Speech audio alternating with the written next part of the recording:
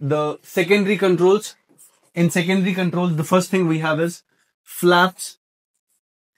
Flaps is one of an example of high lift devices too. They produce lift and they have a lot of uses. Another one we have slats and slots. Basically, they are used for smooth airflow in front of the while if I'm flying at higher angle of attack, they are usually situated on the leading edge of the aircraft.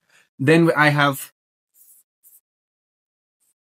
spoilers, or also known as speed breakers. Basically, they are used for on ground too, to decelerate the aircraft, and in air too.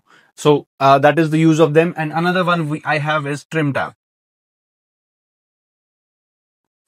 Whenever you guys will go for training or for your single engine or multi-engine, you will see usually on the elevator there is a small tab situated on that.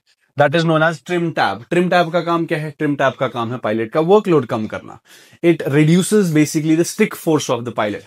So these are 4 secondary controls, and these are the 3 primary controls that you will come across a lot of aircrafts. If I talk about a particular aircraft, that is Cessna 172. Cessna 172 will have this, because these are the primary definitely. Out of the secondaries, it has flaps and trim tabs. That's it. So if you want me to explain the secondary controls in a little more depth, you can comment down. And also, I have a very good question for you guys. Why are ailerons situated at the end of the wing? Why not at the center? Comment down the reason. And for more informative videos like this, follow Cockpit Classes.